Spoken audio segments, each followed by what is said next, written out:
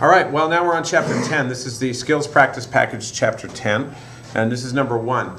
This chapter involves a lot of factoring in the form of fractions. So what you have to do in most of these questions is simplify or multiply or divide or add or subtract fractions, but the fractions have polynomials. So you have to first usually factor the polynomials and then do the operation that they ask you to do. In the first case, let's look at some simple fractions. So we'll go back to the basics. We'll take something like, well, let's try, 5/15, really simple. 5/15, all right, is the same thing as 5 over 5 times 3, right? Well, guess what? When we see there's a 5 on top and bottom, we can divide by 5 on top and bottom and get 1 over 3. I think everybody knows how to do that. It's pretty simple.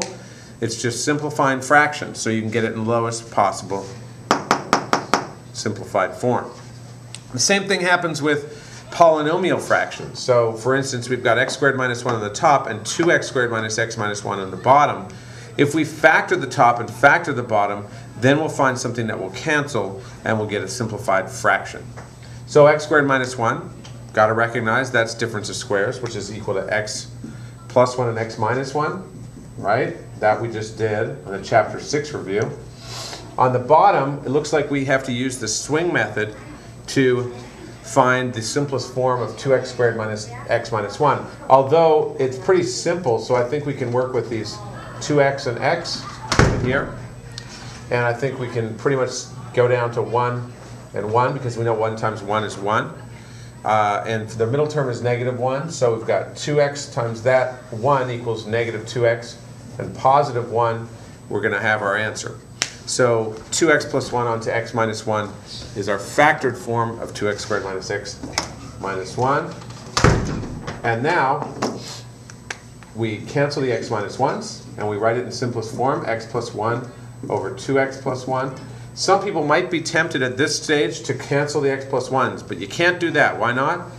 Because if this were 2 times x plus 1, you could, but this is 2x plus 1. That's different. So you can't go canceling anything here. For you to be able to cancel, it has to be in brackets as a term. All right? So that's number 1. We're going to move over and do number 6 from your Skills Practice package, Skills Practice 27. Number 6 is x squared minus 10x plus 25 over x minus 5.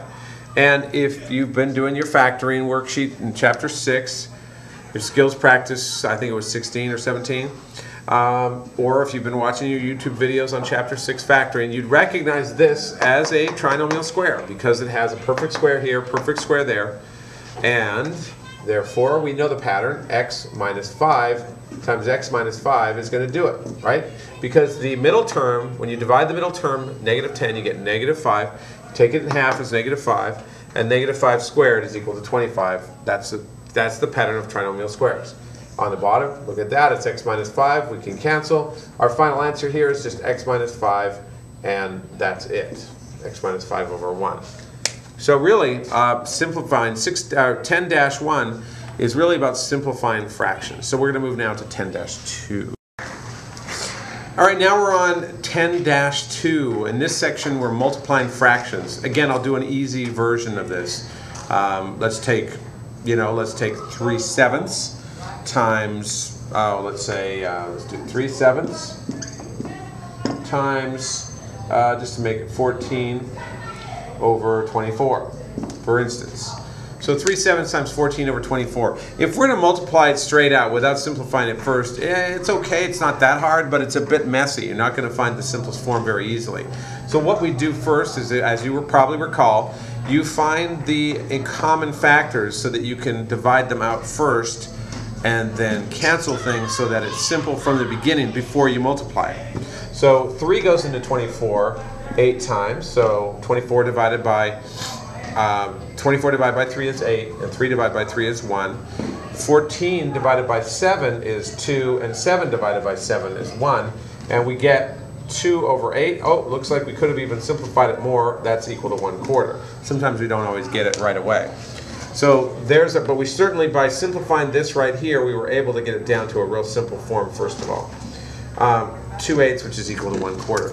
We do the same thing with fractions, polynomial fractions. The only difference is our simplification process is more complicated because we have to factor these polynomials. So t squared minus 16, difference of squares. Everybody should recognize the minus sign. The 16 is a perfect square. Unfortunately, nothing else there is difference of squares. It doesn't come so easily. Although, right here, you can see the common factor of t. That factors out. You really have to factor first and then cancel. If you factor, get things down to the lowest terms, I guarantee there's going to be something that's going to simplify. That's the way these questions are actually designed. So it's almost always the case is if you get the factoring part right, everything else falls into place. But if you don't get the factoring right, it doesn't quite work. So if you're having trouble with these, go back to chapter 6, learn factoring. Look at the YouTube videos in chapter 6. Whatever it takes, get factoring down, because then this chapter rolls really easily. But here we go. This is t minus 4, okay, and t plus 4. And then down below, as I said, there's a common factor, and it's t. If you divide by t on both sides, you get t onto t minus 2. Again, if you're having trouble with that, you really got to look at chapter 6 again. Then we have t minus 2. We're just rewriting this here, t minus 4.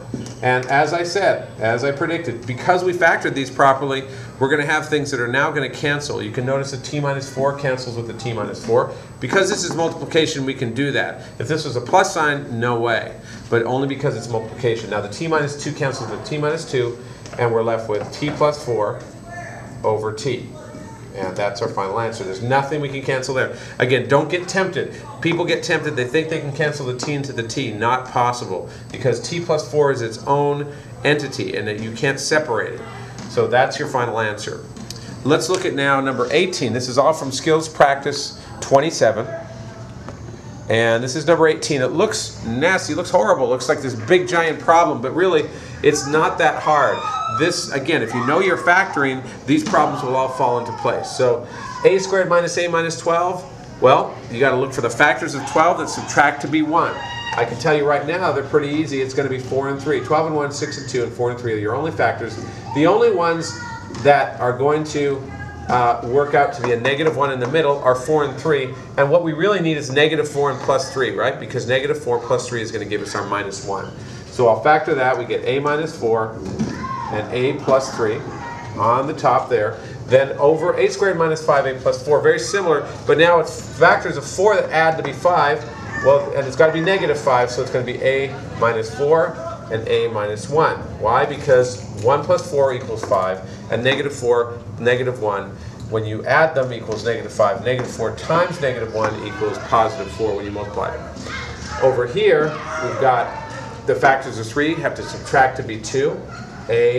Now we want positive 2, so we're going to want to put a plus 3 and a minus 1, because 3 minus 1 is 2, and 3 times negative 1 is negative 3. Over here, the factors of 6 have to subtract to be 1. So we want a positive 1, so we're going to do a plus 3 and a minus 2.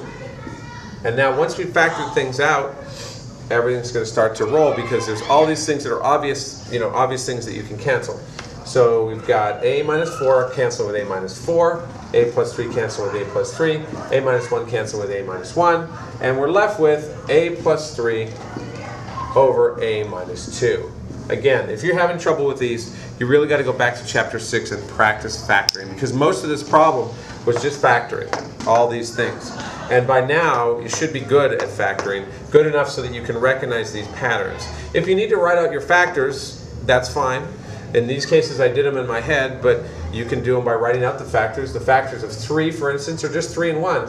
3 and 1, how do they combine to be positive 2? It's got to be plus 3 and minus 1. That equals positive 2. Factors of 6 are 6 and 1, 3 and 2. How does that work out to be positive 1? 3 and 2 subtracts to be 1 if this is plus and that's minus. So that's how I got my factors. You get good at these the more you practice them. So keep practicing, all right?